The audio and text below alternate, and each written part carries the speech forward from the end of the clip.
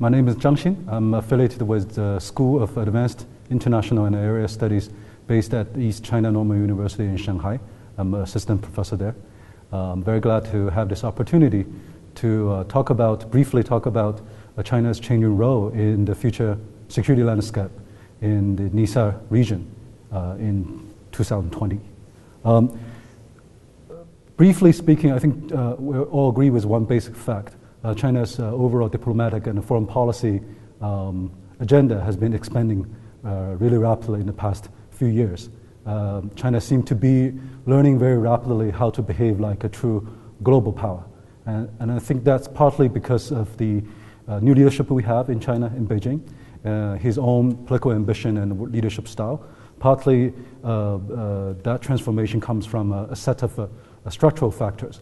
For example, domestic economic models that we are used to since the beginning of the 1980s seem to exhaust itself. So one very logical solution is to be more actively engaged in overseas international activities, expanding the international market, send more labor to the overseas labor market, and also engage more bilateral, trilateral economic activities with countries that are geographically more distant from China. So this is whole part of the rising China thesis. More specifically, in the NESA region, I think traditionally China has been very cautious to be directly involved in either the economic sphere or the political sphere, because that region was regarded as geographically somewhat distant from China, especially the Middle East and North Africa. Central Asia is slightly different, it's geographically close, but for a long time has been sort of detached from the core geographic boundaries of China. But things have been changing very rapidly. As I briefly mentioned, China's economic interest has been expanding really fast. And particularly in the recent state-sanctioned economic statecraft, one of the top priority set by the current Chinese government and the Chinese leadership is the so-called Belt and Road Initiative. And all the major regions in the NESA region, Central Asia, Middle East, North Africa, play a pivotal role in implementing this grandiose economic initiative. So in that sense, I think time is ripe for China to seriously think about its position in this region and whether some of the older day principles, working approach need to be at least partially modified. And we do see some recent evidence that such kind of self-examination as well as policy changes is taking place. Right? For example, late last year, China for the first time showed a very active attitude in helping facilitate the peace negotiation in Syria. And also similar attempts, we've seen similar attempts in the case of Afghanistan and also the Israeli-Palestine conflict. Right? Some of these actions or official narratives are somewhat new. So I do agree with some of the pundits in this regard that we might be witnessing the beginning of a new era of Chinese diplomacy, particularly in this area.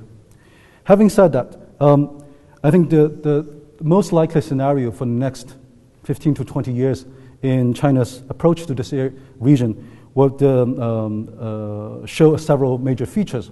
One is primarily the engagement will still focus on economic side. Political engagement will be still quite limited, and I think the Chinese state realized how complicated and how difficult to engage this area in a political or military security terms. So I think the overall tone in the political or security dimension will be still very, very cautious. But there will be some new approaches on top of what we have already seen. So far, we've seen some typical diplomatic approach and maneuver. For example, sending a special envoy to concerned countries and try to facilitate bilateral or sometimes regional level peace negotiation. That had been one approach. And also, we've seen in several cases, China seemed to indicate strong interest to provide site within China for peaceful negotiation by related parties in the NESA region. And also, of course, there are multiple cases of direct provision of fundings, both monetary and non-monetary aid, to related parties. I think these approaches will be maintained, but in the next 15 to 20 years, we probably will see more active experiments with some new approaches. For example, Chinese think tanks as well as Chinese government agencies related to this area are, I think, actively studying and learning as to how to provide concrete, implementable political agenda, political programs for those parties involved in some of the most disastrous political crises. This is something China hasn't been able to do until very recently. We provide some very general principle to the parties involved in these peace negotiations, but we're far from a very successful or very mature player in these process to provide the concerned parties a very concrete, specific, and politically implementable programs for the concerned party to examine and maybe to choose from a set of other options as a possible solution for political crisis. So this is something I think China is learning among many other new approaches. And also, overall speaking, I think China's direct involvement in military or security sphere in this region will be highly limited.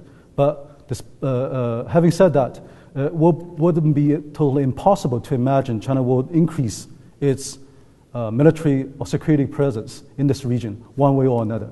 I think it's very likely China will establish some new or additional logistics support centers in various spots in this region. Not a full-scale, fully operational military base, but mostly as a logistic or support center, as we already saw in the case of Djibouti in Africa. Similar cases will be part of the reality, I think, in a not too distant future in this NESA area, very likely on multiple fronts. That's another possible development in the near future.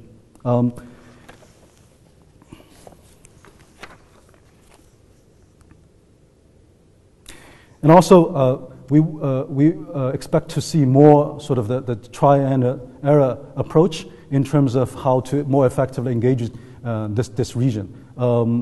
The approach we see in the Syrian case was one of the early examples. It serves as a trial balloon for the Chinese diplomatic circles as well as the Chinese government agencies to learn how to expand its diplomatic influence in a more effective way. So this is one case, and I think I'm confident to say we would expect to see more cases like that. So generally speaking, China's engagement in this area, will be expanding, probably expanding at a speed we haven't seen in the past few decades. But primarily, the engagement will be expressed in the economic sphere. But in the political and the security spheres, we will see more efforts to play as a mediator in a set of highly controversial regional political crisis or political negotiation settings. And China will probably use more and more this trial-and-error approach to test its ability and its political wisdom to play an effective mediator role in this region. And on top of that, we will see a limited but visible expansion of its military security presence in this area, not directly military boots on the ground, but other more limited forms of military or security presence is expected to expand in this area. So that's several major points I want to make about today's topic. Thank you for your attention.